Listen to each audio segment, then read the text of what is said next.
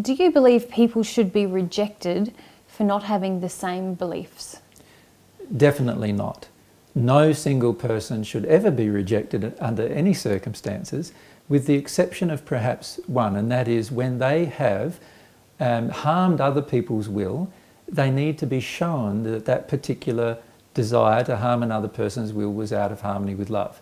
Rather than rejecting them, it needs to be demonstrated to them how that was out of harmony with love, and they need to be restricted from those particular practices. So many people in the human race now already do that. In terms of most governments do this.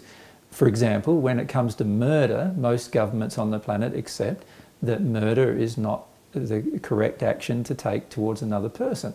And whenever a person does take that action, they are generally restricted in some way, usually by being placed in a prison and so forth, and restricted from taking that action again, and hopefully until the time that they've recovered from the reason of why they wanted to take the action.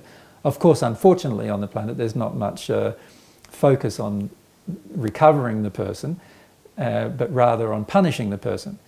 God's focus, though, is on recovering the person. So with regard to ever there being an excommunication, if you like, of an individual from a religion, every time we excommunicate somebody from something, we no longer give them the opportunity to grow. What we need to do is always give them the opportunity to grow. And that is going to mean not excommunication, but rather addressing the issue that's out of harmony with love in the individual, and addressing that issue sometimes firmly if need be, but certainly not with any desire for punishment or violence. So every time a person is excommunicated from a religion, I believe that the religion itself is just demonstrating its own cult-like behaviour. And there are many mainstream religions on this planet who do this, and this would indicate that many mainstream religions are cultish in their particular desires, because they wish to control the actions of the individual, even if the actions of the individual have still been loving, but not what they believe is pious. So I feel quite strongly that the important factor should be whether the individual is practicing love or not. If the individual is not practicing love, then certainly there needs to be some kind of restriction of their behaviour.